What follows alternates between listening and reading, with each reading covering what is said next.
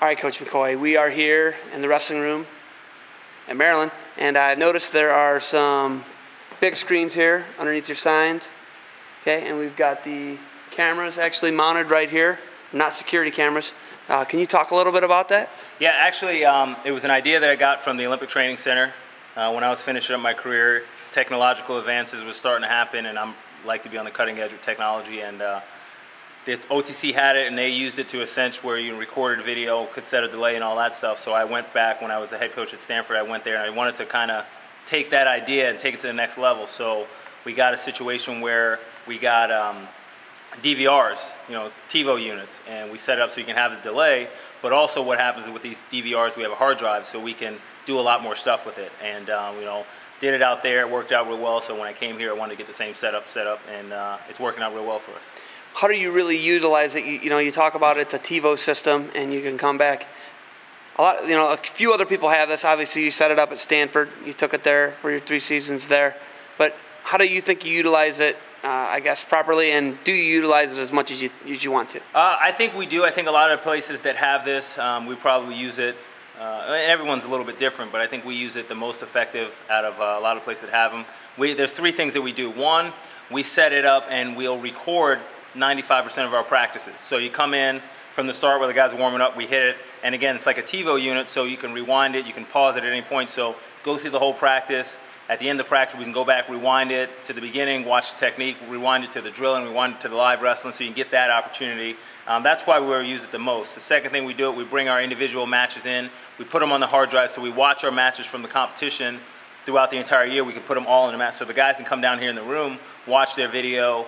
While they're watching a video, they can actually work on the stuff in the room versus when you're in the coach's office, watch it, maybe take notes, but then you may not get to work on it directly with that system. So this way we can get instant feedback with technique when you're scouting or watching your own self. And then the third point, when we do our scouting our opponents, we can watch it down here and work on it right here in the room, which is really the biggest asset because, again, same situation, sitting in the coach's office, you can work on stuff, you write it down, but here it's like, Johnny does a high crotch, here's what he's doing, boom, pause it, let's go work on it, come back, watch it again, so we actually have it right in the room. So those are the 3 biggest areas that we use it. We obviously have the capability to burn stuff onto the hard drive and burn onto DVD and take it later. We don't use that too often just because it's not really as practical. You don't want to have 500 DVDs of a 30-second workout, but we have that capability. But mainly we use it for the instant feedback, and I think that that's really important. That's something that not a lot of people are using it for. We were talking earlier, and you called yourself a hands-on person. You said you were pretty hands-on. Is this a part of that hands-on, Kerry McCoy experience and coaching style? Yeah, it definitely. Like I said, I got it from the Olympic Training Center, and a lot of the best coaches in the country are out there using the system. So I felt like, if they're doing it, that's the type of stuff that we have to do. So we get in here, we watch our matches. Each member of the coaching staff will spend time with different guys, and guys say, okay, let's watch a film, let's work in this position.